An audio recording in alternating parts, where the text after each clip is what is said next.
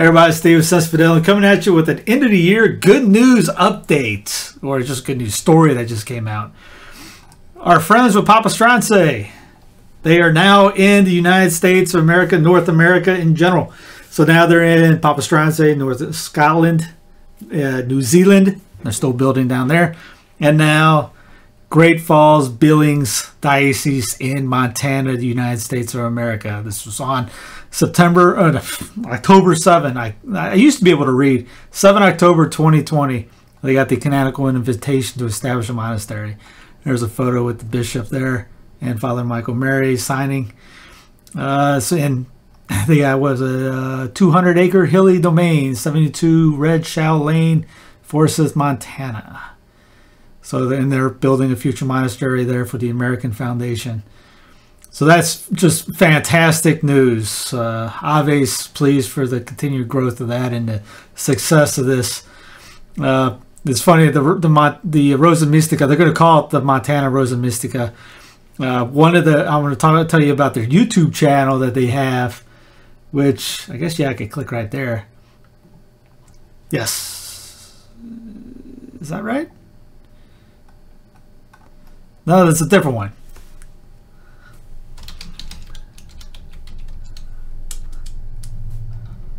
That's the one I'm always used to going to. They started a new one. That's right. Here it is. So they have live streams. They only have 474 subscribers. So please subscribe and then click the bell so that you can get the alerts. But yeah, they have all kinds of different lectures before Mass live streams. And they do a little kind of like a 20, 30 minute, 40 minute lecture on a topic, and then they'll do a rosary, and in some cases they'll do Mass. So check it out. I'll have it linked under the show notes with the link for the this blog write-up that Father Michael put up, and the address if you want to help. Here it is down here. Just scroll down to the bottom, middle of it. Transalpine Redemptorists Inc. Send a check towards Most Holy Rosary House, 1809 Brusett Road, Jordan, Montana, 59337. And by the end of the year, obviously, you can get it in for the 501c help, the write-off on taxes. So please, send them donations for this. They have 4 priests there now, or 2 priests and 2 brothers. My apologies. So there are 4 there right now, and obviously they're hoping to grow big time. So I think them coming to the States is going to make them just explode in vocations. Here are some photos. If you want to scroll down, just take a look at the, as they call it, the Bonnie Prince Shrine that they have in Montana right now. It's the bottom. I think the priests are letting them use the basement. And just some photos of the area that they're at. And just as far as the eye can see, it's kind of what they do. They're no man's land, but it's a monastery. They're not supposed to be in the middle of the city. So yeah, fantastic.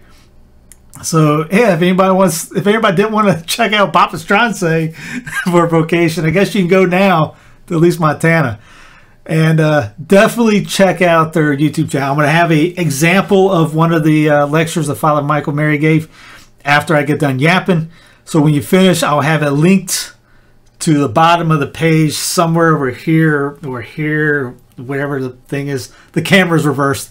So over here or up here, I'll have a video. I have the next video. So I'm going to do part 1 of the 3 Hail Marys thing they did. So click on part 2. It will go right to their YouTube channel. Click to subscribe, and remember to get the bell so when they come on that you'll be watching what they have. Fantastic stuff on the channels.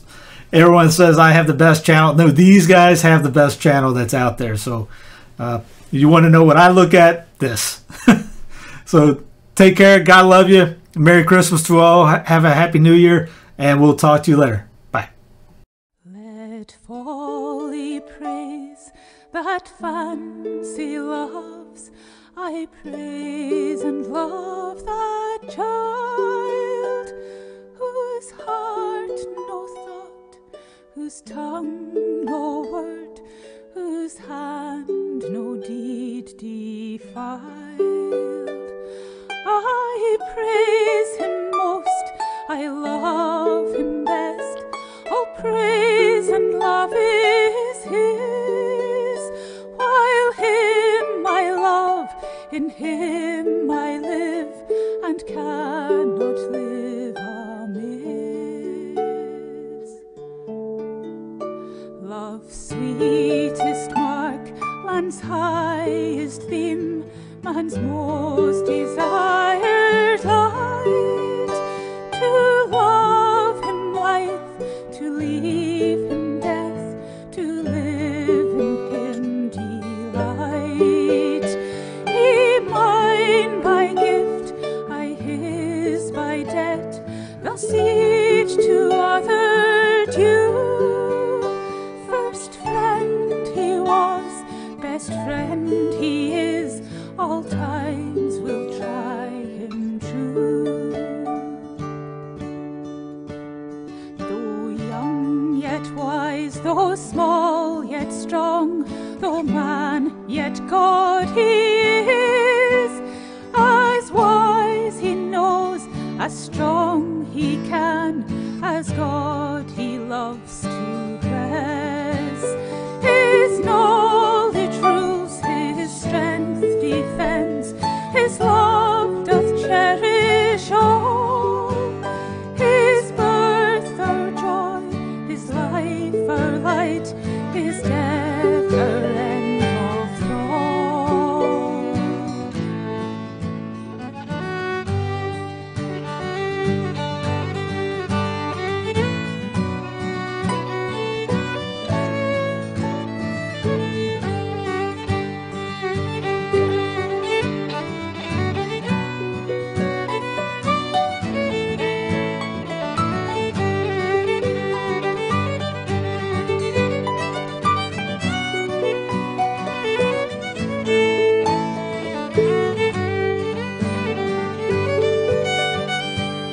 Alas, he weeps, he sighs, he pants, yet do his angels sing.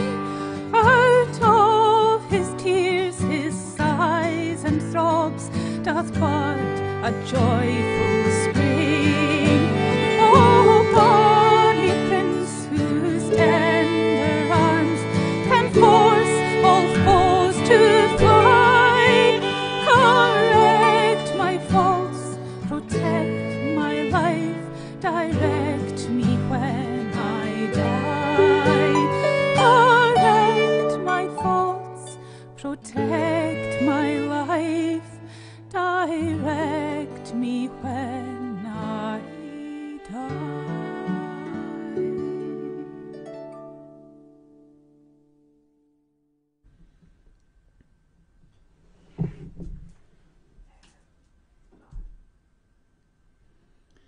In the name of the Father, and of the Son, and of the Holy Ghost. Amen.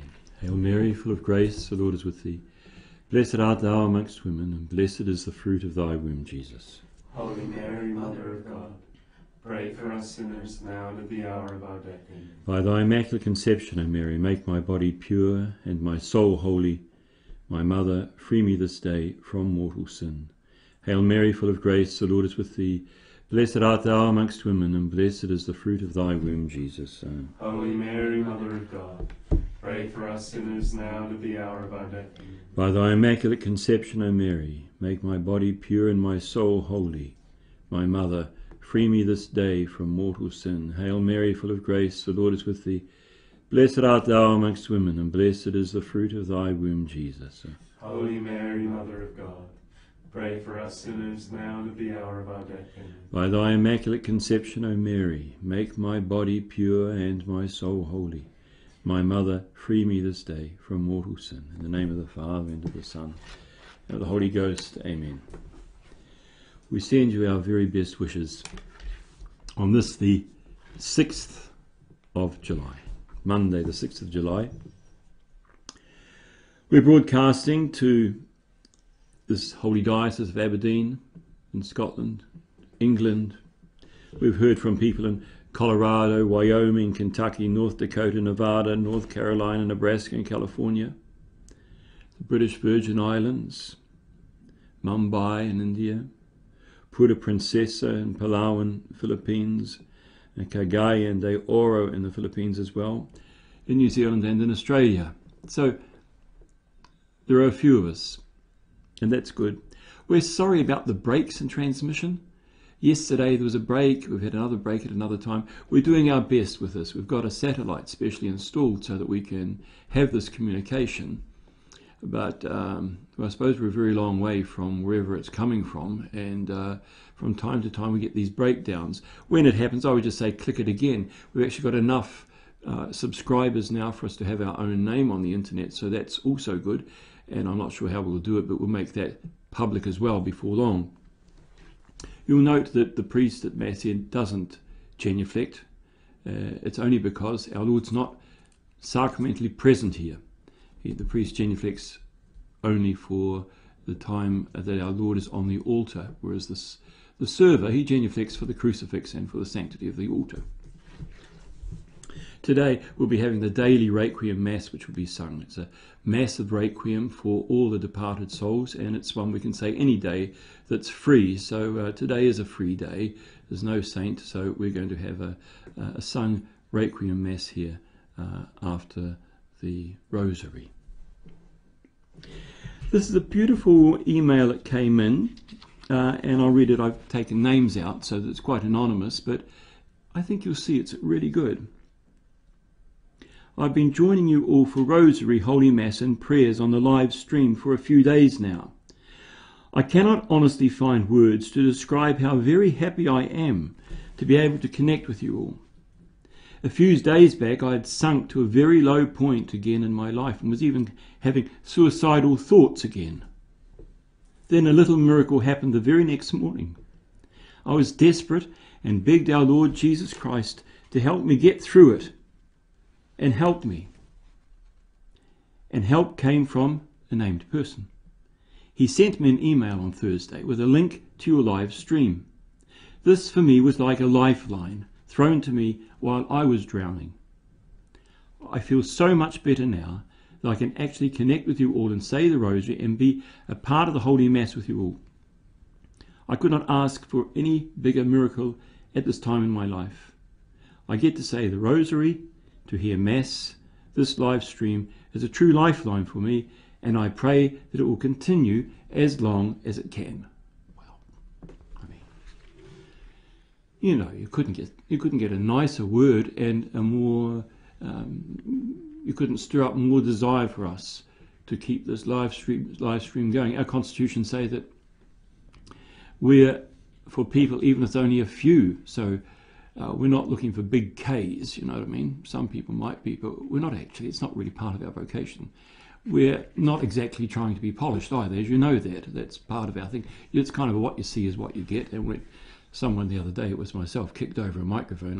I'm sorry about that. But these are the things that happen because we've got our own life here, and this is just for 3 hours in our day.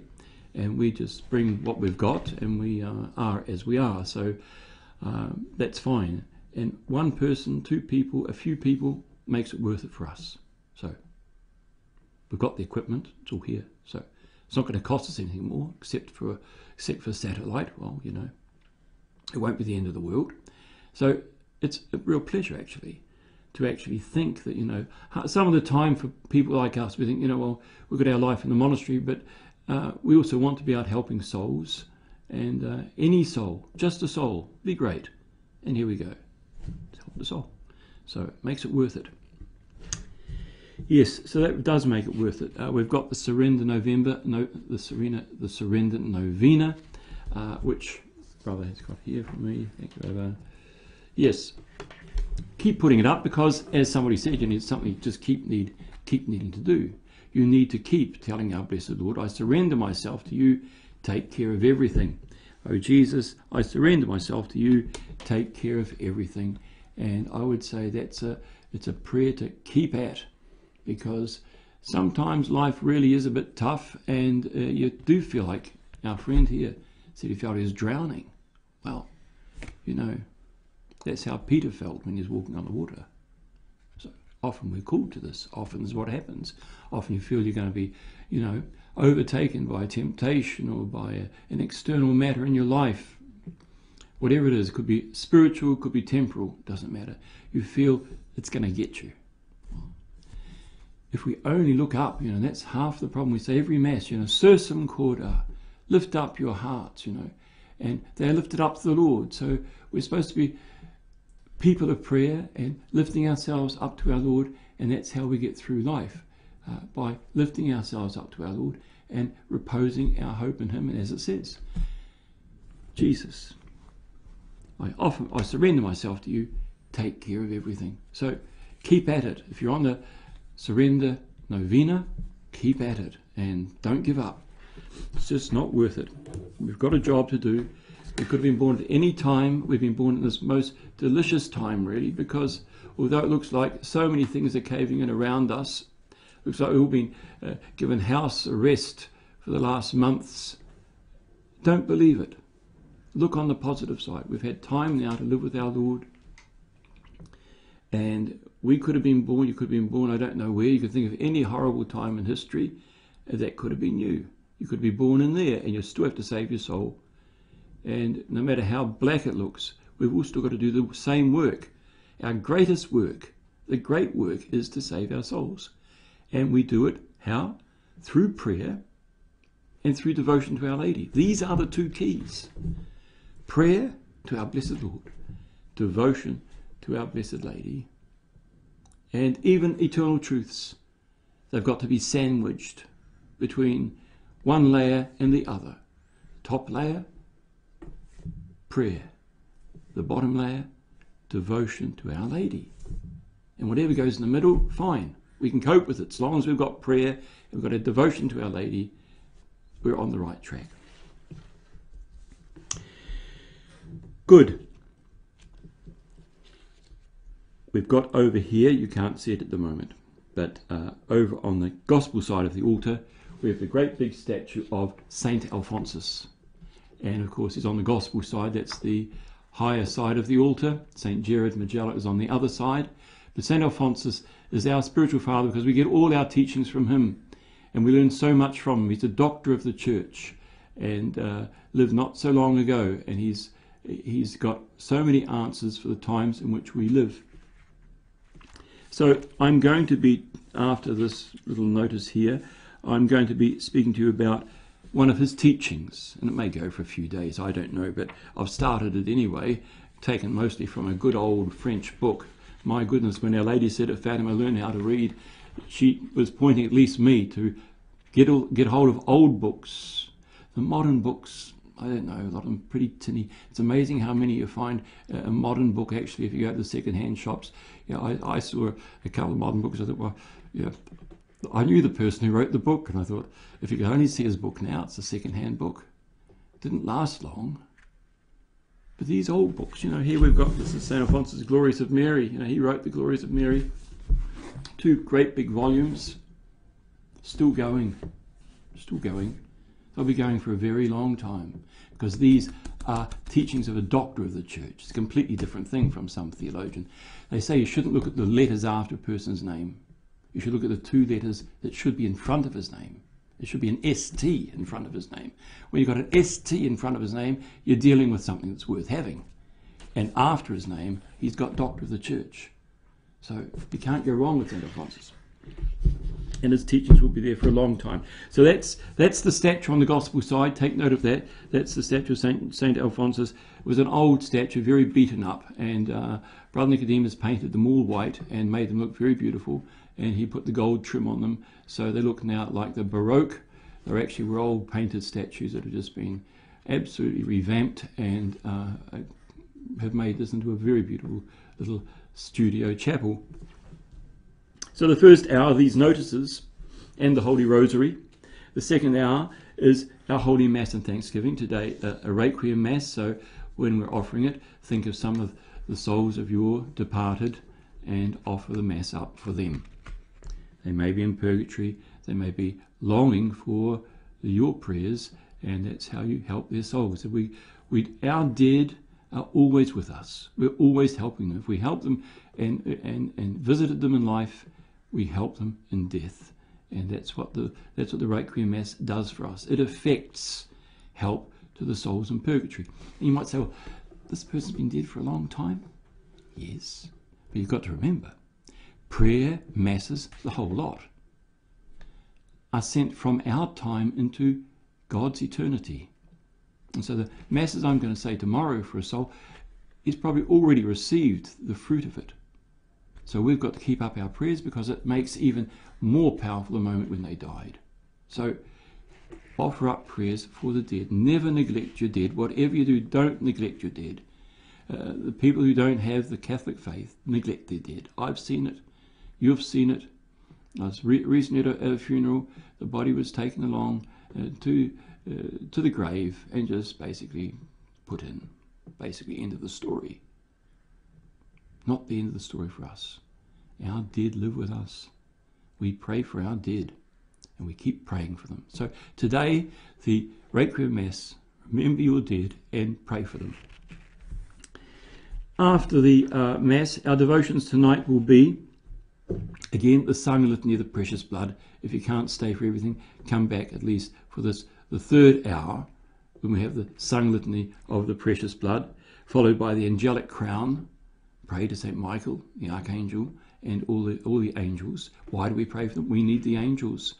Half the problem with the world today, everybody takes everything on their own shoulders. They can't see. We've got all the angelic powers there. They're all there to help us. We think we're so important, we must do it all. We don't need to do it all. We've got our part to play, and the angels are there to do the other part.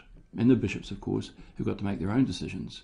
But for we who aren't bishops, most of our work is in sanctifying ourselves, being a good example to our neighbour, sanctifying. We don't have to take up battle plans.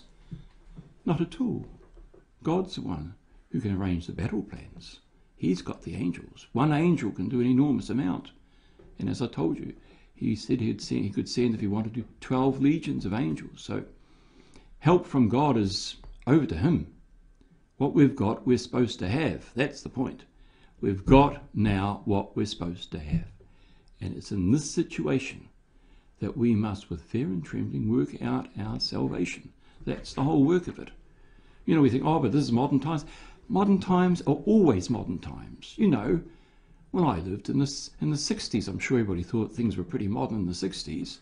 And now people look back and think, oh, 60s, I wouldn't go to a movie from the 60s.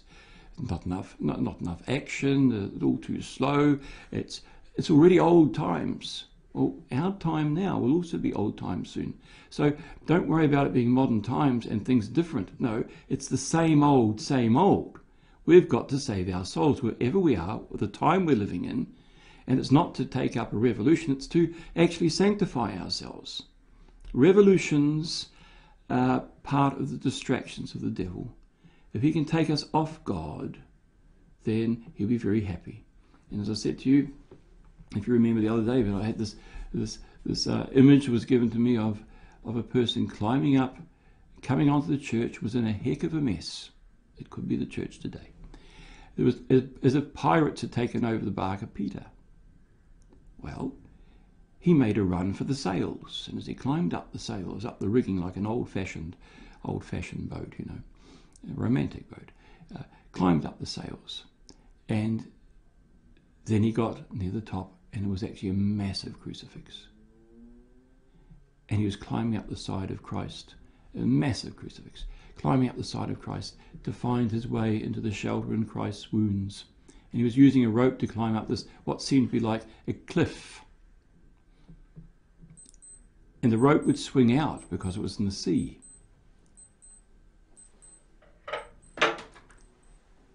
Told you it's not too polished.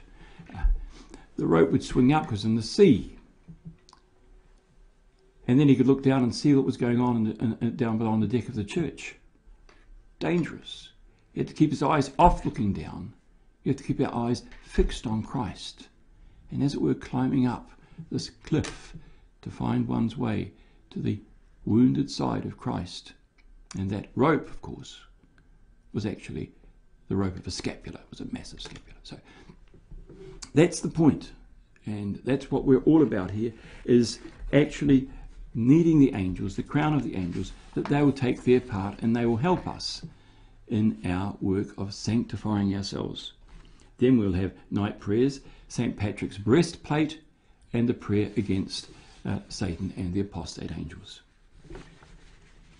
Good. We haven't got a long time to go, so I'll start already now with this little work that I found in an old French book, well over 100 years old, and it's on the devotion of the three Hail Marys by Saint Alphonsus, he didn't start it, as you'll find out in a later talk, but he became known by Saint Pius X, that he's the apostle.